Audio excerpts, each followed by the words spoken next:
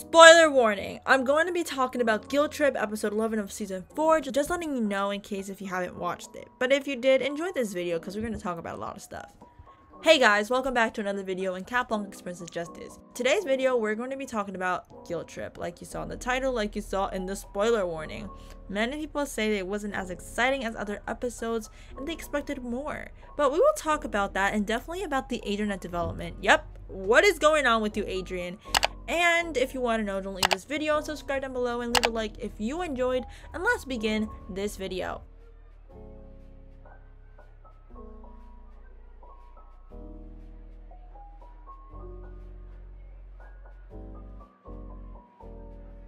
Guilt Trip. Overall, we found out that Rose had an illness when she was young and she hasn't said anything to avoid a different treatment of her classmates and friends.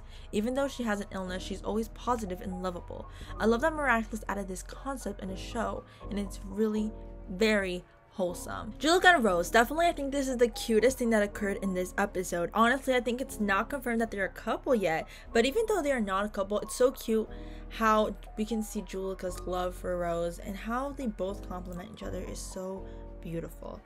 Adrian development. Okay, I know this is what you guys waited for. Definitely, when we watched this episode, there are some scenes that made us yell of joy, but for me, I felt like something was missing. We see that Marinette is still looking at Adrian and crushing at him, and that's something usual, right? But like definitely season 4, she is still giving a chance to Adrian. There's something going on, you know?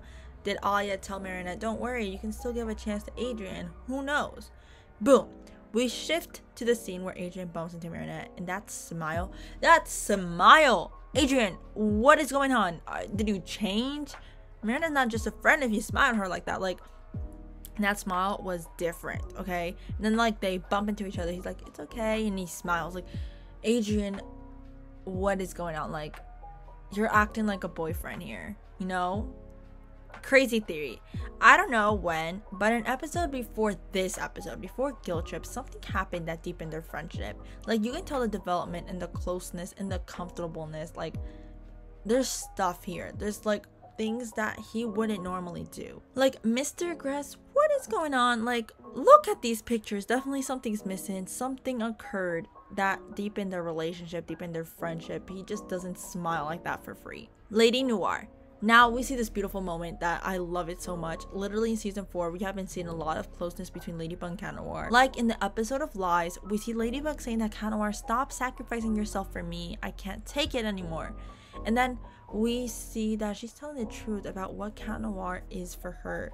In this episode, she says that she wouldn't know what to do if he wouldn't be his partner. She appreciates his humor and how he brings fun when they fight an akumatized villain.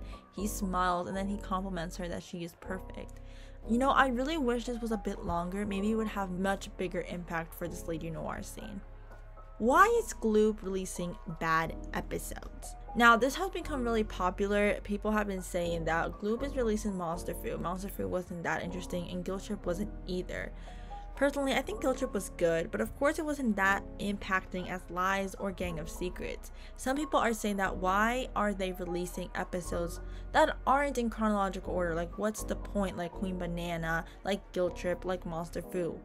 Well, like we saw in Guilt Trip and Monster Fruit, they don't really add or change anything in the plot.